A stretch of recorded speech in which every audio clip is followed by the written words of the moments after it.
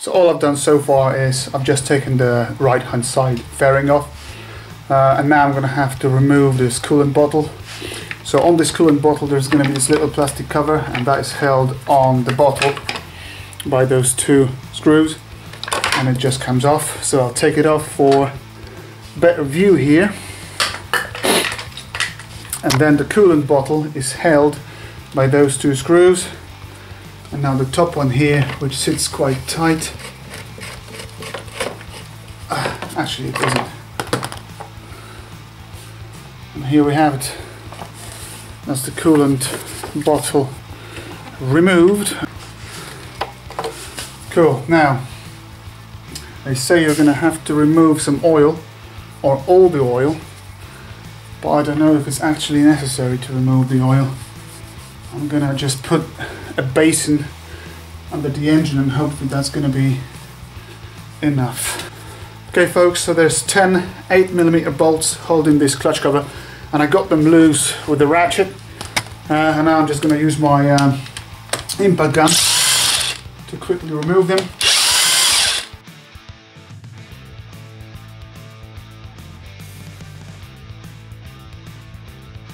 Okay, some of those bolts are a bit longer, others are a bit shorter, so I use this foam to keep them in order. And now hopefully I'm going to be able to remove this bloody cover. Sadly I'm going to have to use a dead blow hammer, I think, because it sits there pretty damn tight. I'm giving it a bit of a tappy tap action.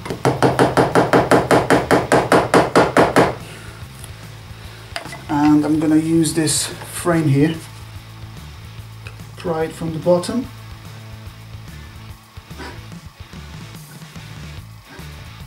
There we go. Okay.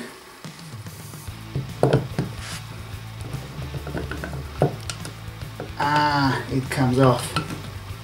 Excellent. Now I'm hoping the gasket is intact, and the gasket is pretty damn good, which I like. They say to remove the clutch you've got to drain the oil, but you actually don't, because having the bike on a side stand you're going to lose maybe 300 mils of oil, and then you can work on the clutch, so that's no problem. Okay, next I'm going to be removing the clutch springs, and obviously you want to go in a cross pattern. There we go.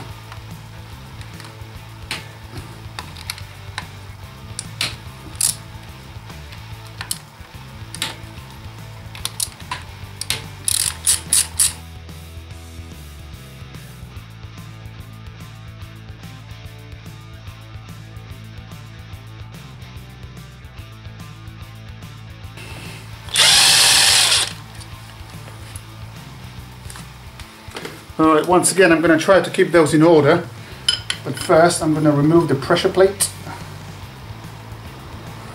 Alright. You can also check the bearing here. There's a little bearing here in the middle. You can check if it operates smoothly. Okay, so now I'm going to remove all the clutch plates, and that's going to be both friction plates and steels.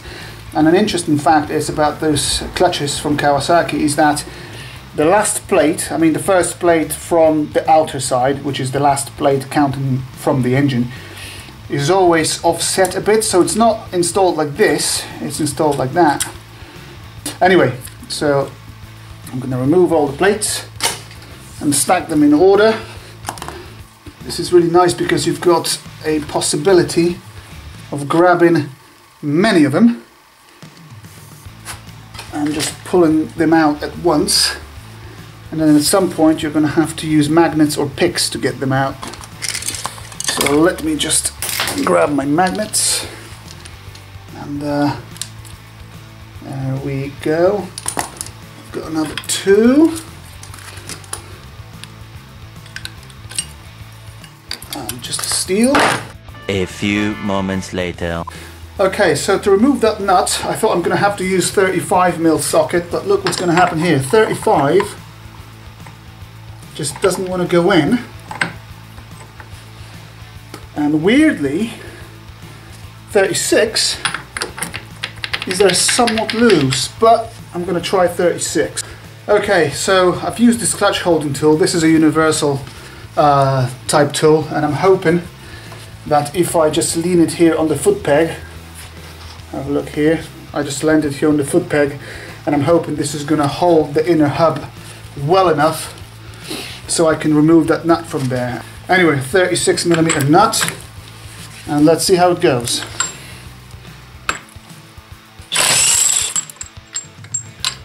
Boom. That was literally one spin and the nut comes off. Take the tool off. Alright peeps, so now you're going to be removing those two, they call it torque limiter springs. So that's what they look like, and they were sitting on each other like that. Okay, let me just double check if that's what it was. Yeah, that's what it was. Okay, so you remove those two, and now at that point you'll be able to remove this inner hub here. So that's what it looks like, and look, it's got those protruding teeth, 3 teeth at the back, and this is because those teeth actually engage with, let me just magnify it.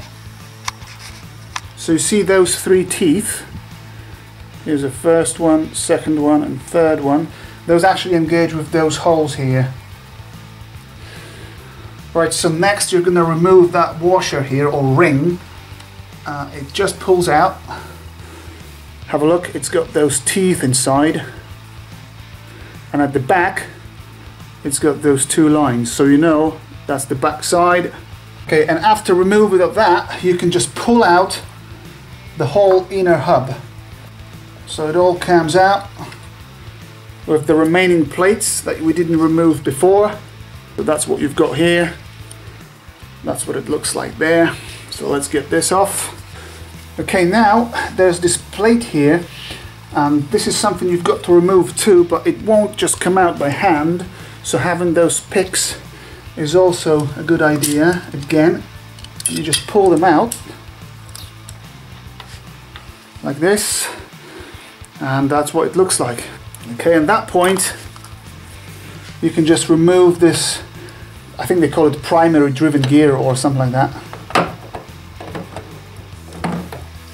Okay, and this is, by the way, a good time to examine your clutch basket or primary driven gear, because you can have those little notches here from the plates, and you can always gently file them to make them a bit smoother without removing too much material, which will improve the action of your clutch just a bit.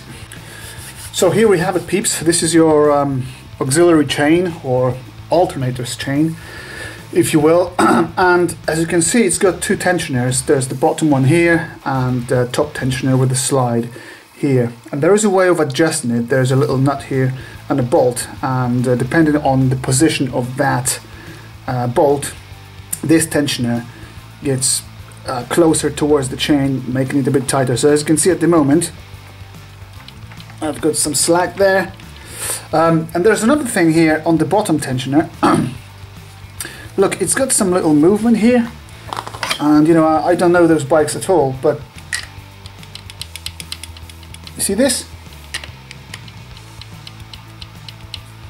That little movement here, maybe that's causing those rattling noises on the idle.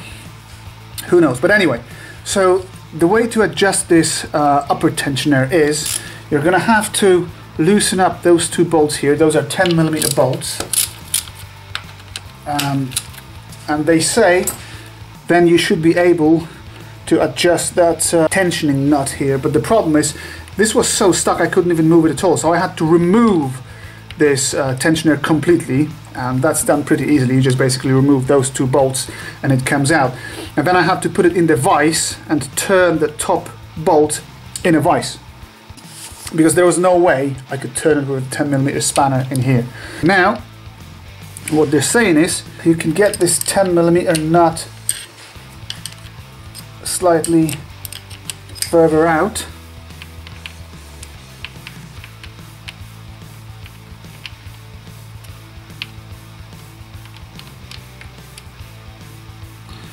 And you see, the thing is, the further it goes out, okay, the more you can bring this tensioner in, meaning the more tension you can put on this bloody chain. Alright, so if I've got this top bolt screwed in as close as possible to this tensioner, then I've got lots of slack.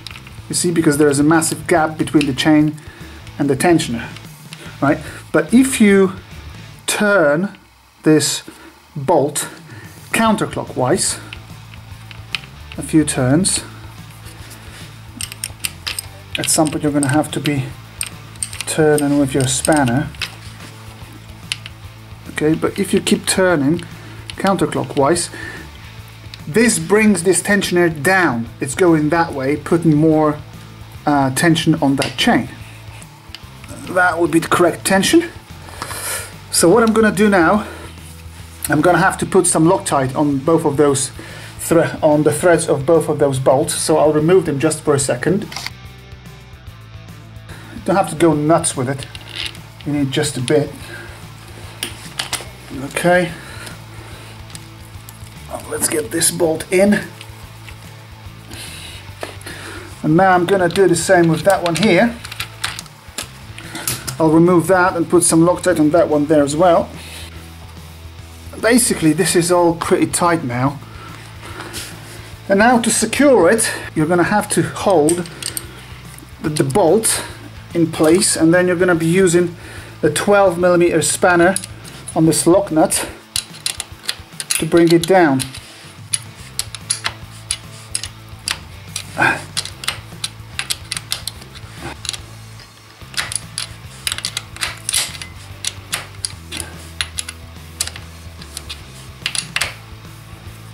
There we go.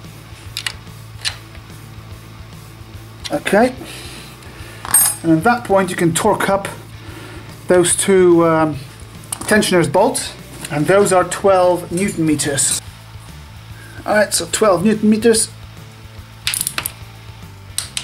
There's the first one.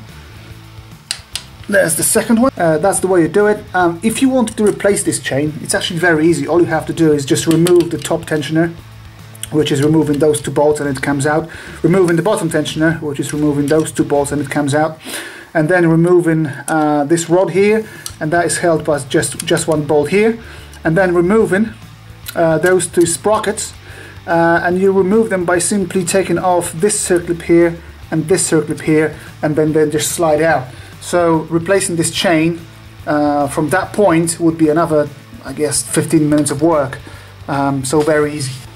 Alright peeps, so here it is. The first thing that goes on is the primary driven gear or main basket, and at the back of it you're going to see those 4 holes.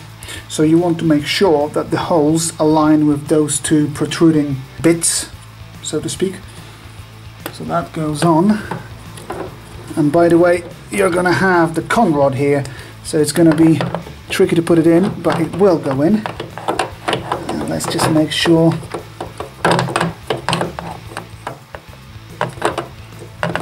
those are close.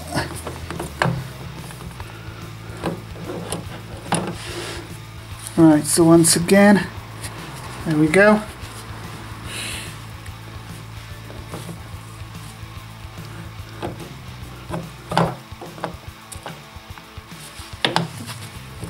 Come on. Will you go in or not? There we go. So you see the pins behind those 2 holes are engaged with the basket. It all sits here now. Excellent. So then the next thing that goes in is that part, and it goes like that. Alright, so the next part is this, and that goes in on those splines here. As you can see, it's got those teeth here, so that just goes in like that. That's in. then you've got this collar here, and you've got those two lines on this collar, and those have to go in inwards.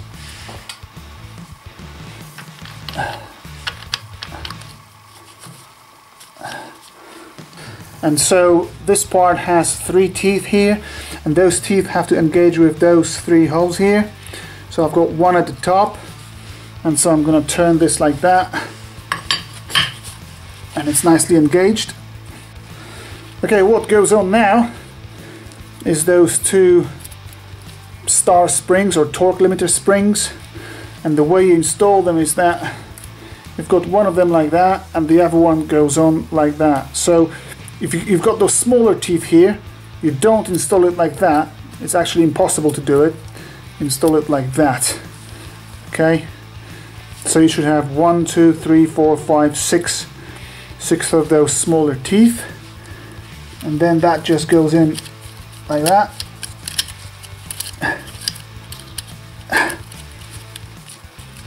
Okay, it sits nicely.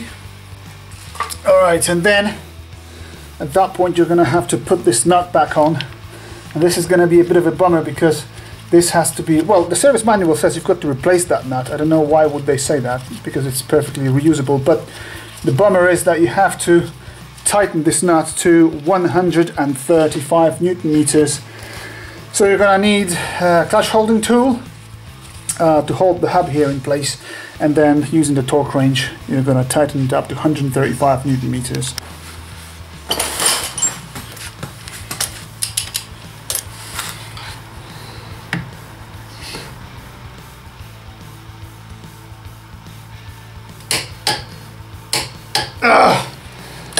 Okay.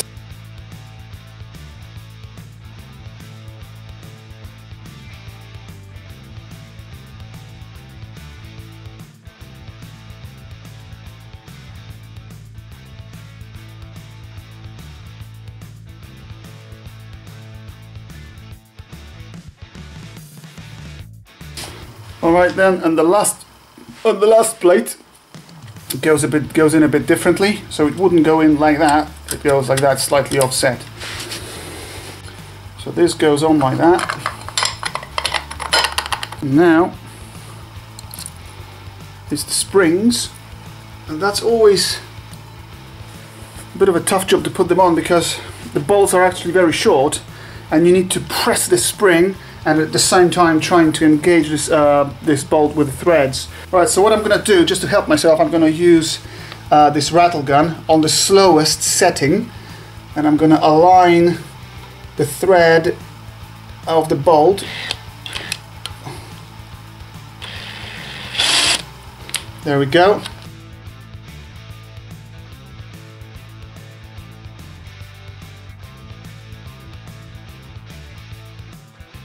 Right, that's cool.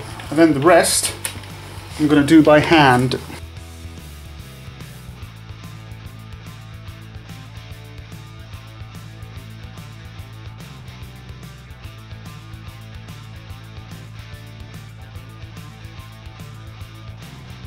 Okay, time to torque it all up.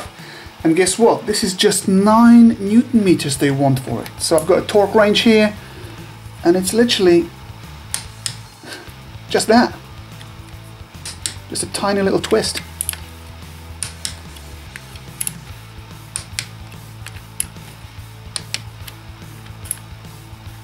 Now they say the tab of RTV needs to be applied here where the crankcases meet.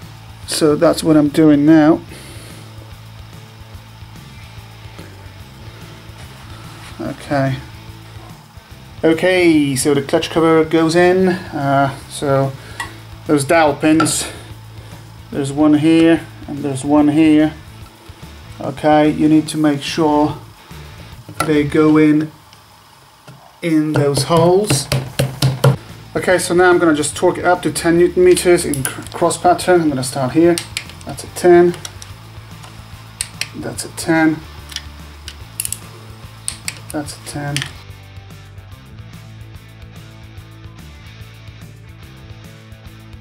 So now the bottle goes on.